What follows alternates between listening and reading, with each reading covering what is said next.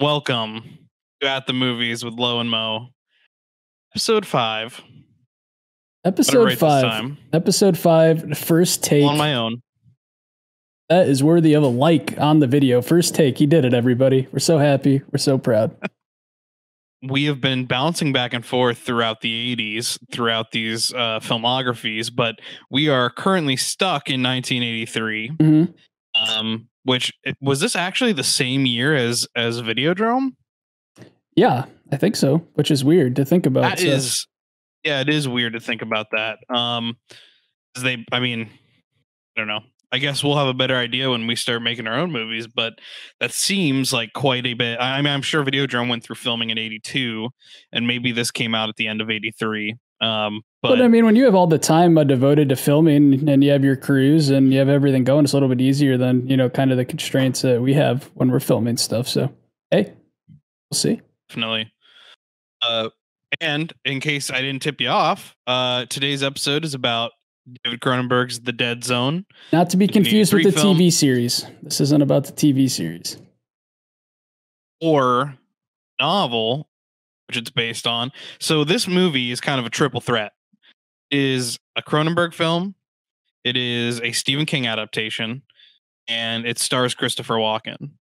So you kind of got three big things going on there. And then I would also say, like, the cast is really impressive. They got Tom Skerritt, Brooke Adams fame, Brooke Adams, Martin Sheen.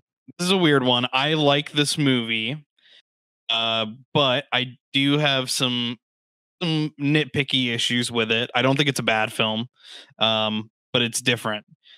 Did you watch the trailer before you watched this? Did you have any idea going in what it was going to be like? I didn't, but I just want to point out to our viewers that Aaron and I did not try to call each other before we decided what we were wearing, but we're wearing kind of a similar style.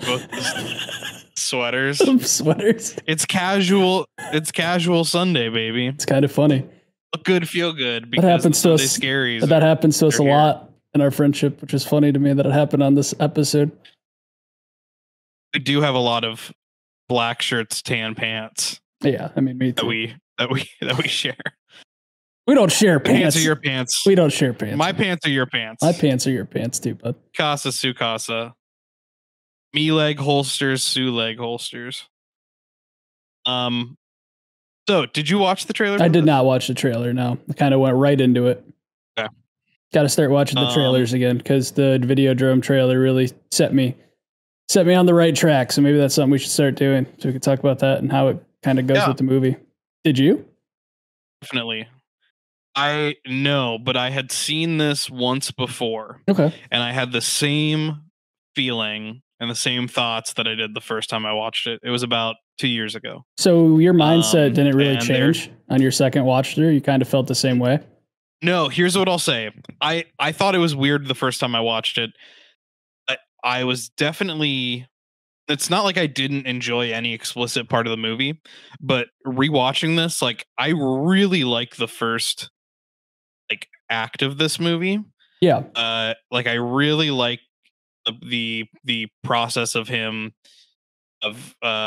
Christopher Walken's character Bonnie being in a car accident and discovering these powers and this love story that's kind of unfolding, and then eventually he falls into a coma and wakes up 5 years later and has these newfound psychic abilities. I'll just come out and say it because I think this is going to be the biggest talking point of the episode. The structure of this movie is very strange. Yeah, that was my biggest issue with this movie. Okay, yeah, and no, you were telling me that. We were watching it. So, Stephen King books are often very long. The original page count on this is 440 pages. Okay. So, initially, they adapted the screenplay, or they adapted the novel once, and Cronenberg and the studio was not happy with it. They wanted Stephen King to do it, so Stephen King wrote his own script. Cronenberg actually passed on it because he said it was needlessly brutal, which is interesting to me because Cronenberg stuff is very heavy and dark. I never thought there would be a single time there would be a quote from Cronenberg that says needlessly brutal. That's interesting. Right. don't know I know that there is some stuff from the book about him having like a brain tumor at one point that got cut. Um, at the third take on the script, the screenwriter that they went with said that he read the novel, and to him it was a triptych, which means like a three-part, essentially like a series of three acts, like an episodic. He said the book was kind of episodic, and he wanted to do the film the same way. So in that sense, he definitely succeeds. He It's did. just whether or not it works for you. And I think for me, it still feels kind of weird.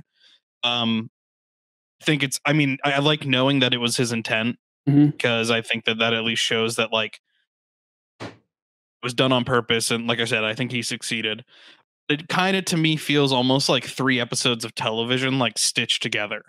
Yeah, that's kind of what I wanted to bring up. That was my sticking point through this whole thing. It seemed like we were watching like a TV series kind of like just blended together as one single like show.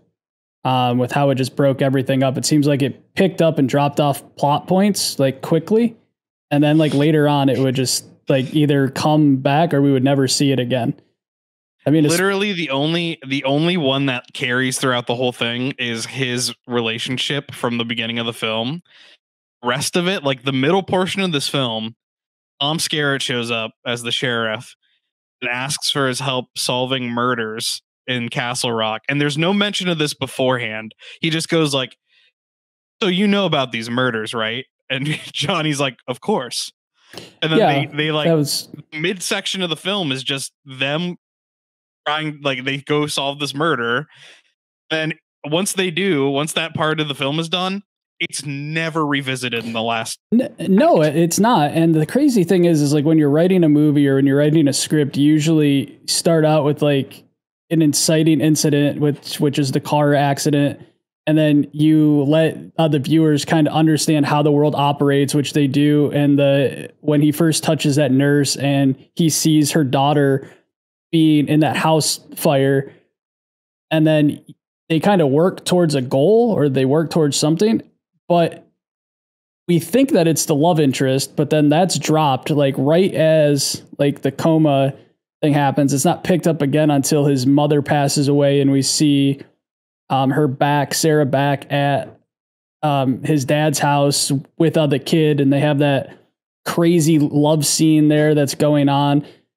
And then that's where it ends, as far as I'm concerned. That's where that plot ends, like this love story ends. I mean, it is revisited later on, but the only time it's really revisited is like the end of the film when spoiler, I mean obviously, but when Johnny is shot and killed at the end of the film, she says I love you.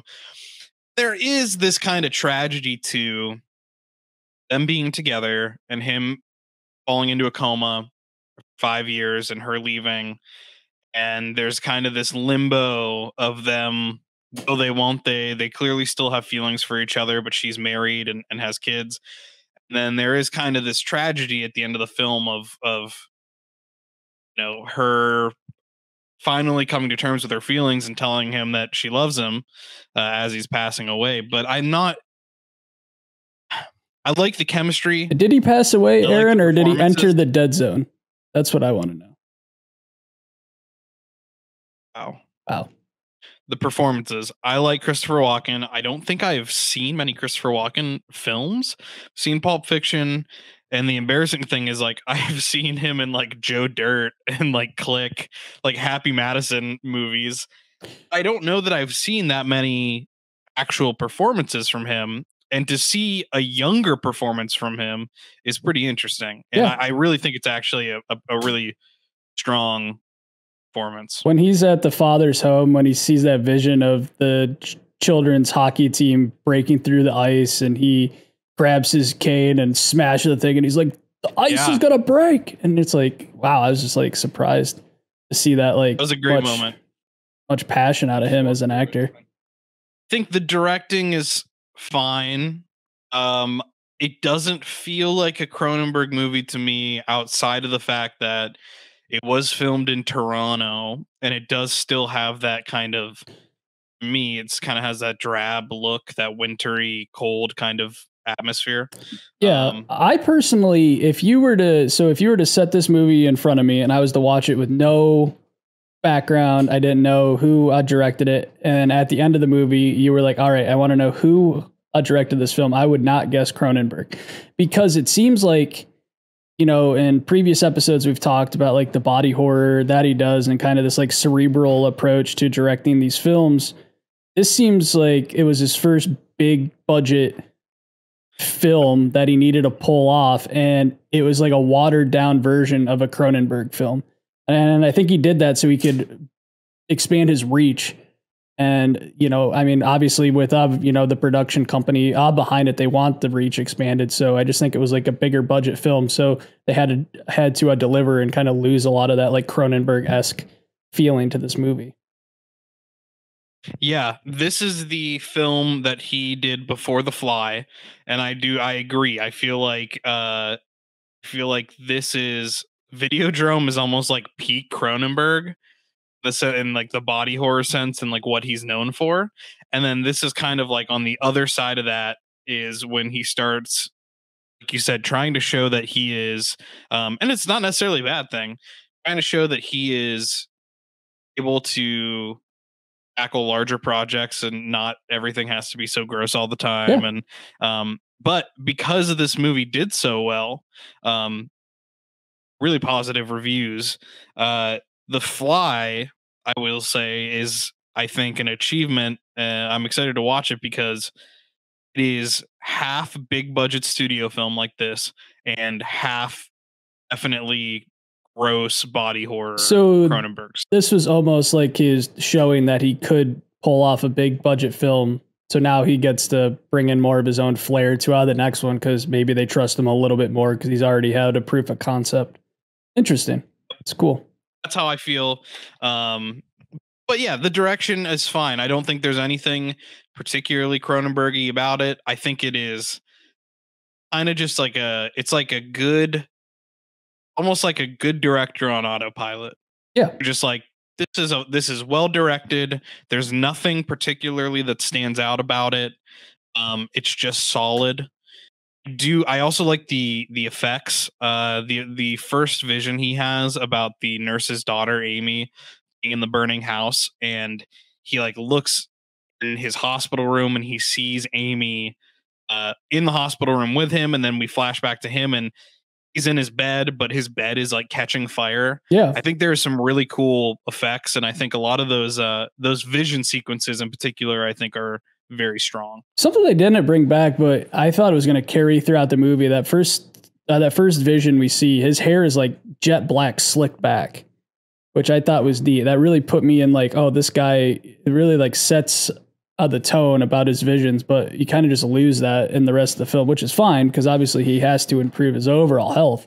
But I thought that was like when you first see him, he's like, his eyes are wide, his hair's slicked back, and he's just in that like child's bed as everything's burning around him. I was like, holy, that was well done.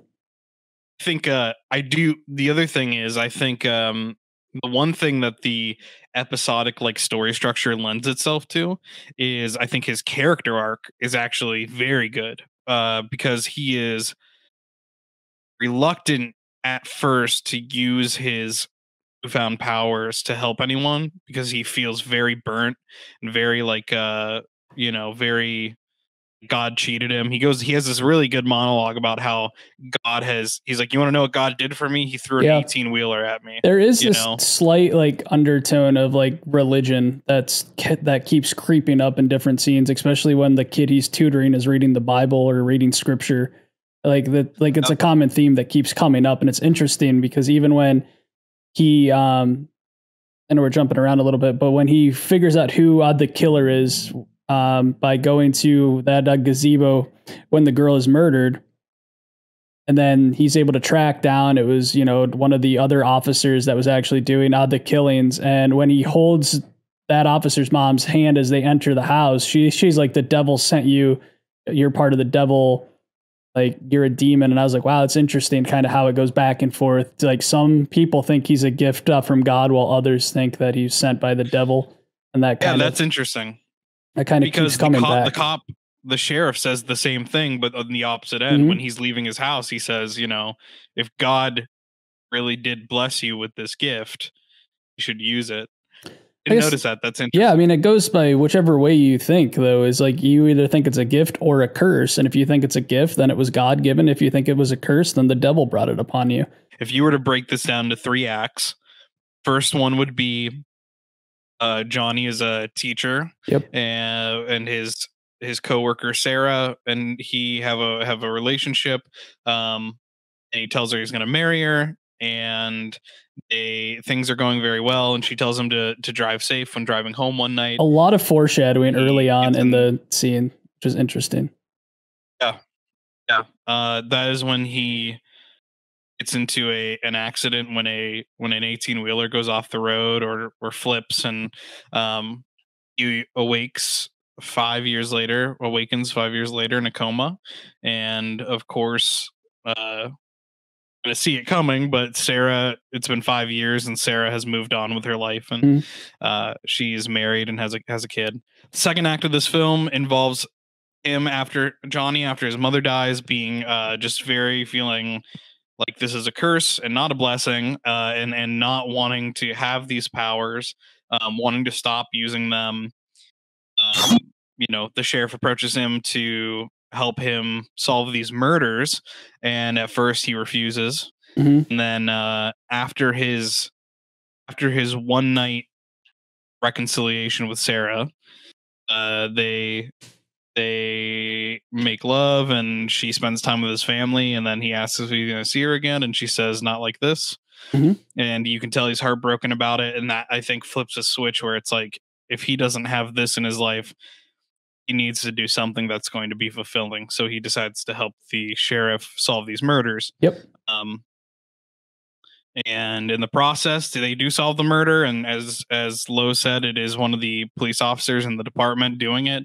So they go to that house, and the process of apprehending him, he shoots himself. The killer does, and the killer's mother shoots Johnny. Technically, though, the killer doesn't shoot himself. He has that scissor scene. Is that what it was? Yeah. I couldn't figure out what I was looking at. Yeah, so basically what we see is we see him in the bathtub ready to kill himself, and he puts the scissors down on like this plate in the tub and goes to put his hand in the back. So we assume that he then shoves his head through the scissors going this way, and then it goes and flashes away from that, come back, and we see him curled up with the scissors still here and all the blood coming out of his face. Wow, that's what happened. I did not. Yeah. For some reason, I should say I'm not wearing my glasses, but I could not tell what I was looking at. I put on mine today. There you go. So that happens, and Johnny is shot, but he lives and just has to recover. And the third act of this film, totally unconnected, once again. Both. I mean, they were all unconnected. It was interesting, but kind of connected because you follow Johnny's story. So. Right. There's a which again, like you said, there's a TV show, and it almost lends itself to that. I think where it's this person that would go from week to week and meet new people and figure out, try to avert danger. The third act has to do with a candidate running for senator, I believe. Correct. And he is kind of a fake, a phony, doesn't really care about the people, very selfish. And when Johnny has a vision of, there's some other stuff that is intertwined with this, but the main points, right? The big plot points are that he shakes this man's hand and has a vision of this man essentially starting World War III and like starting a nuclear holocaust as president. And so he buys a gun, and he goes to one of his rallies and attempts to assassinate him. The senator grabs Sarah's baby because her husband is like a campaign worker. This is crazy. This is like, it's like crazy. Like, this is a weird plot point, like a very weird thing, weird way to make this happen. Grabs her baby and uses it as a human shield so that he won't be shot. And some photographers get photos of that, And then after Johnny is shot by security, the the candidate Martin Sheen goes up to him and is like shaking him, and he's like, "Who sent you?" And Johnny touches his hand and sees that in his future, Martin Sheen, as he has no future in politics. There's this Time magazine photo of him holding up this baby, using it as a human shield, and he kills himself. No future for Stilton. No future for Stilton. No future for Stilton. And that's it. And that's how the movie ends. He's like, it's done. He's like, my job is done here. So now that we brought up that point, I want to give a chance to ask our viewers a question. And it comes up with the same thing. Like, if you could go back in time and kill Hitler, like, would you? Kind of, it's like the same concept of stories. But if you had the power to understand that one man was going to be responsible for millions of deaths, would you take action the same way that Johnny did? And I'm interested to see what people would say. So leave a comment to have this question. So I have a question for our viewers. And that is that I was trying to think of films that I could compare this to, because I feel like I've seen other movies, I feel like, that do this kind of episodic thing, where it feels like less of a point A to point B and more like you're looking at just this like cross section of someone's similar life. To the Lomo Show. There's no plot structure. Yeah, exactly. It's similar. Perfect comparison. Can't think of any right now, and I'm gonna rack my brain for it. Maybe I'll bring it back up on the next episode. But if our viewers have any thoughts on films that are structured similarly, I'd like to hear them. Something that I wanted to touch on that I thought was very interesting was Martin Sheen, the candidate, goes out of his way at least twice in this movie to say that he had a vision, that he was going to be president. First he says, I had a vision, I'm going to be the president of the United States. Then in that flash forward scene that Johnny has, where he sees him, committing this act of like genocide, essentially, the candidate says in this sequence, says, "This is my destiny. I've seen this. This is my destiny." So I think it's like really interesting that there is almost kind of like a false prophet and like somebody who has actually been endowed with these powers that are using them for good, and someone else who, I mean, I guess say false prophet, I could be wrong. I'm assuming he is, but we never see whether this person has actually had visions or not. He could just be like a crazy guy. The idea that there are these two people, and we know for sure that one of them is actually having kick visions and eventually uses them for good, is fascinating to me. Yeah, it's interesting that, Stilton says that he has to, fulfill his destiny, but Johnny doesn't want this path that he's on.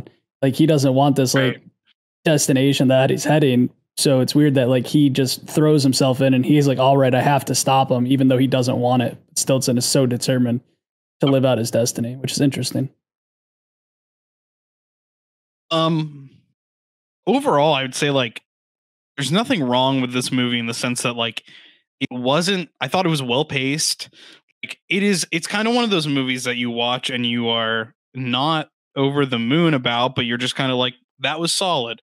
Everything about it was solid. I wasn't bored at all. Moved pretty quickly.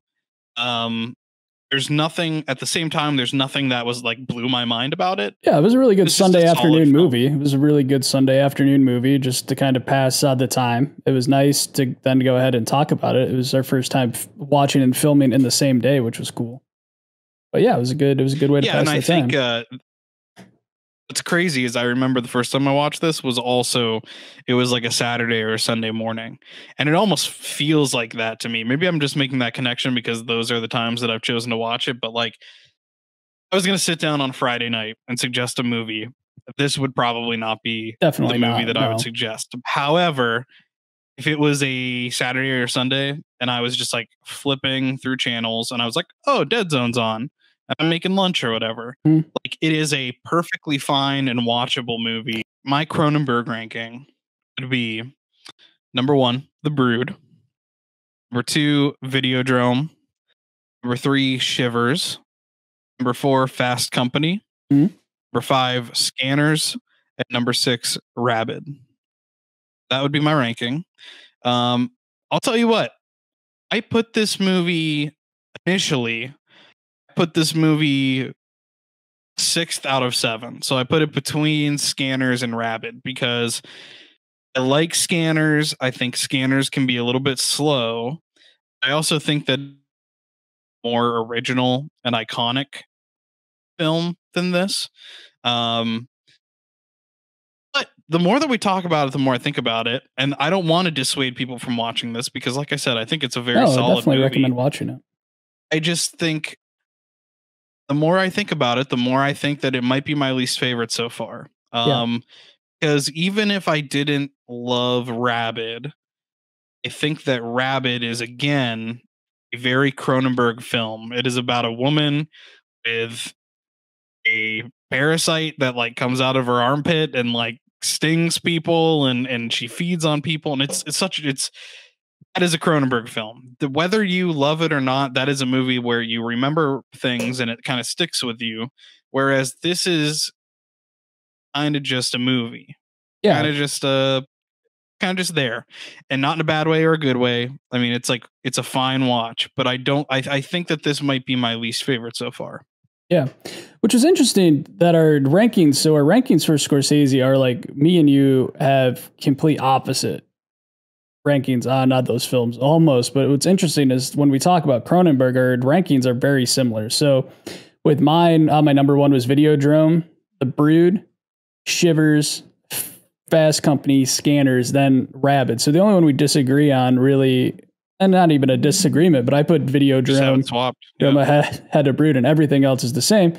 And also, fittingly enough, that I also have put this film at the 6th spot, right above Rabid, similar to you.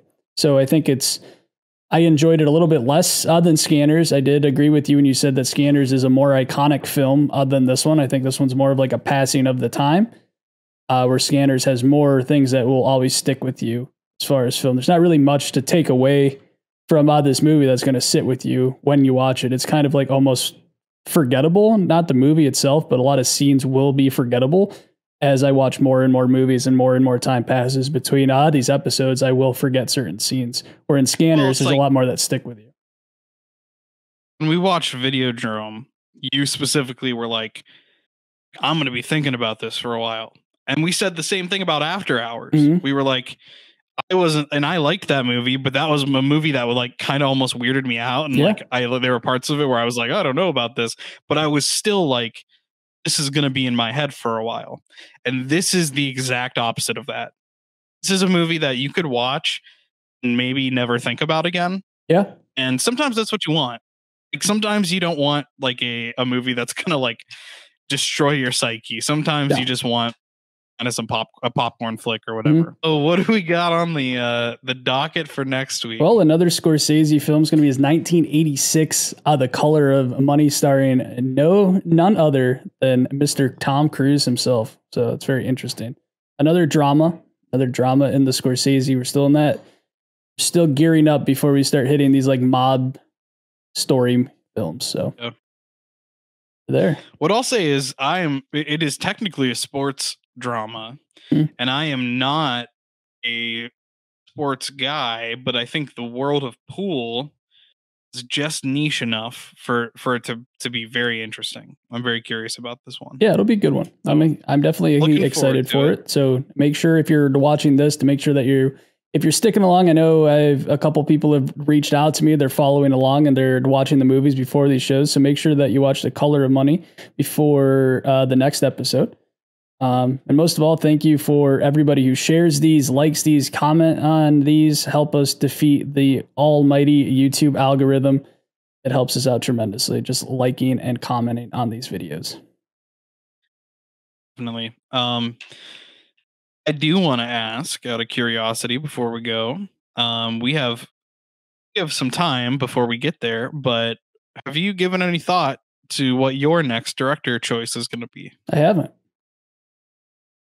Well, actually, I kind of have. Okay. I kind of have, but I don't know if I really want to stick with it. I was thinking maybe Kubrick. Okay. I had a thought about Kubrick as well. So that's interesting. I have been thinking about the Coen brothers, and I've Okay. also been thinking about John Carpenter, but I think I want to avoid doing a second horror one in a row. So I think I might go Coen brothers and then maybe return to my old stomping grounds. But Yeah, we might need got some to time. We got some time before that happens. something that I know that we've thought about, but maybe eventually these will be coming out twice a week, so we can move through these quicker, because these at the movie segments have been very popular with people. So, and I might be talking about maybe kind of switching gears on the Lomo Unscripted channel, but As Lo said, appreciate all the support so far. You know, a like and subscribe, even a share goes a long way. So if you could do that for us, we really appreciate it. The other option we have open for people who are enjoying the series so far is our Patreon, which includes Discord access, exclusive Discord access, where Lo and I are actually watching these movies in real time. So if you want to get in on the action, you can visit our website, lomo-media.com, and you can find all of our Patreon information there. You can join our Discord. You can hop in on the conversation while we're watching these films, and you know, get to know our thoughts a little bit before the videos come out. But in the meantime, thank you for watching. We really do appreciate it. Excited to keep trucking. I'm excited for episode 6. Thank you everybody for watching At the Movies 5. We'll see you in the next one.